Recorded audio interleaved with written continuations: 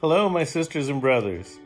You probably know by now that if I'm sending you a video message and it's not Friday, I have something big to announce. Well, I do. Yesterday, the governor and the legislature announced that they have reached an agreement on reopening TK through 12 schools for in-person instruction. Senate Bill 86 is designed to provide the guidelines and the funding to get our students back in the classroom and address the lost learning opportunities they may have experienced since the beginning of the pandemic. You probably know that a month ago, we put together our own pathway for reopening in collaboration with our fellow education labor groups and presented it to our state leaders in Sacramento. We named our proposal CLASSES, which stands for Classroom Learning and Safe Schools for Employees and Students, because it represents what we believe is necessary to protect the health of our students and staff as schools reopen. Well, it's obvious the voices of those who know how schools operate, our voices, were heard because the legislation announced today includes much of what we proposed.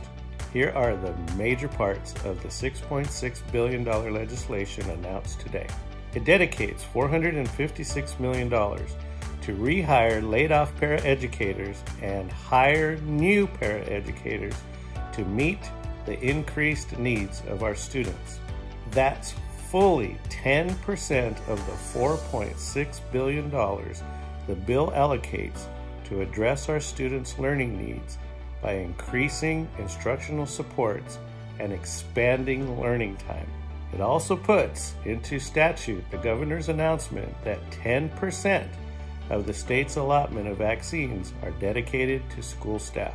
The legislation also commits $2 billion toward reopening costs for schools that reopen between April 1st and May 15th.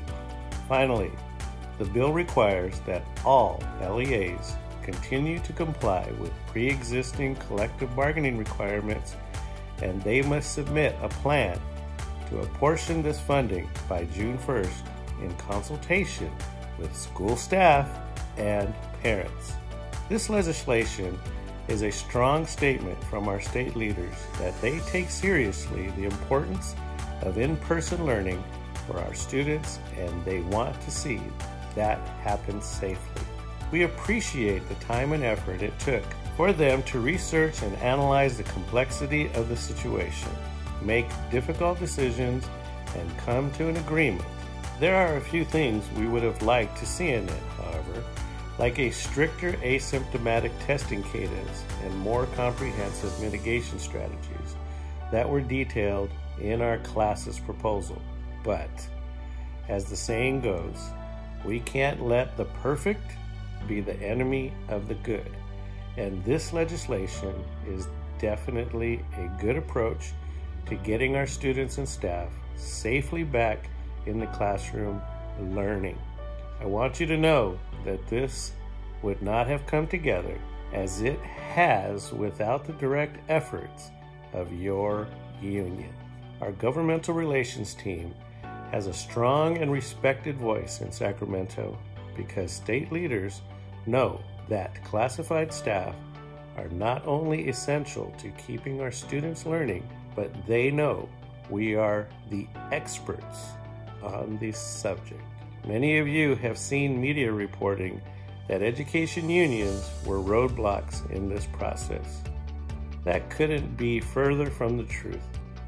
We worked with lawmakers to help them make informed decisions that reach the best outcome for our students while keeping all of us, students and staff, safe. From the beginning of this process, there were two items we identified as critical in reopening. The first was to give every school employee the opportunity to be vaccinated because we knew that was the key to keeping students and staff safe. The second item was funding to address the lost learning opportunities our students have experienced during lockdown. There have been many recent studies that show what we as classified staff already know, that the best way to help our students overcome the COVID slide is through the individualized attention provided by our paraeducators. Well, I'm extremely proud to say that your union has delivered on both of those two key priorities, vaccines and funding for more paraeducators. Things are moving fast, and they are moving in the right direction.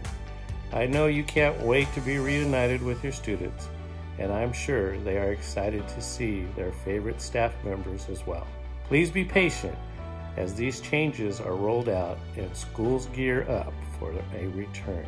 And even though we're seeing a sliver of normalcy returning to our lives, this doesn't mean we're out of the woods. Please continue to practice all your safety protocols that keep you and your family safe. Thank you for all you do.